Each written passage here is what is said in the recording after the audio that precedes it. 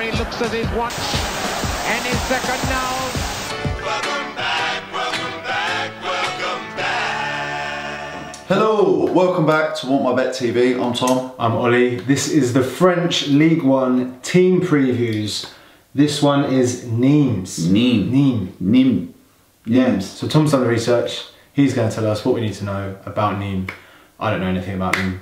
So yeah. Give it 2 minutes and you'll know loads. Okay, manager is Bernard Blaquart. Blaquart. So they were in League 2 last year. Okay, so newly promoted. Finished second, promoted to League 1 this year. So, gonna be tough for them.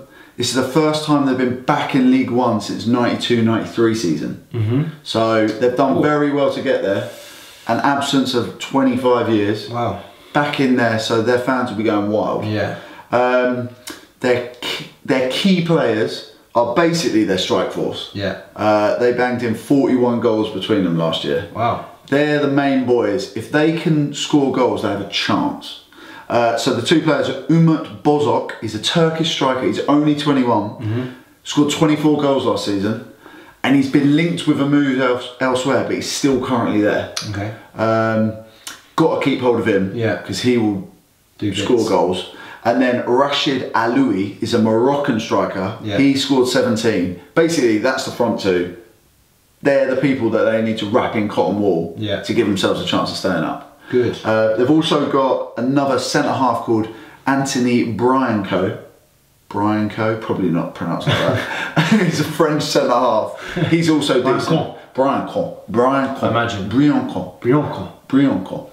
So he's a centre-half. He's also decent. Okay, so that's good. Yep.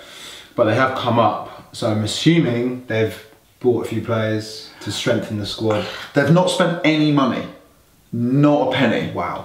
So they probably will struggle, but they were one of the best teams in League 2 last year. Finished second, so they've got a chance. Just because of their strike force, they've got a chance. Yeah. They have got 2 free transfers. They signed Herve Lybohy. He's an Ivory Coast centre-half from Paris FC, and they've signed Loick Landre, who's also a centre-half. They've gone big on defence from Genoa. Well, it sounds like that's kind of what they need. You know, they've got the strikers who can harm teams. Yeah, and are confident.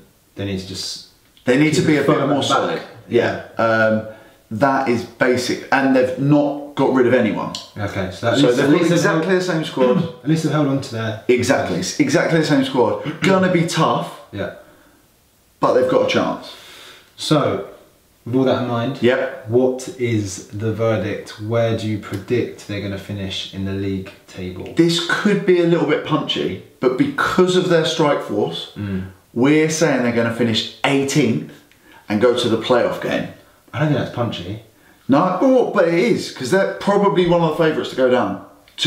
Like the other teams that come up are also favourites to go down. But these guys, okay, 18th, they'll do well if they get to 18th and go to the playoff game. They'll be confident of winning it. Yeah. The League 1 team normally beats the League 2 team. So, yeah, their main thing is keep the front two fit. Do you want to just quickly explain how that playoff works? Yes, okay, so in League 1, if you finish 3rd from bottom, you play the team that finishes 3rd in League 2. From top, yeah. 3rd from top. So 3rd from bottom in League 1, 3rd from top, League 2. Play each other in a 2-legged game.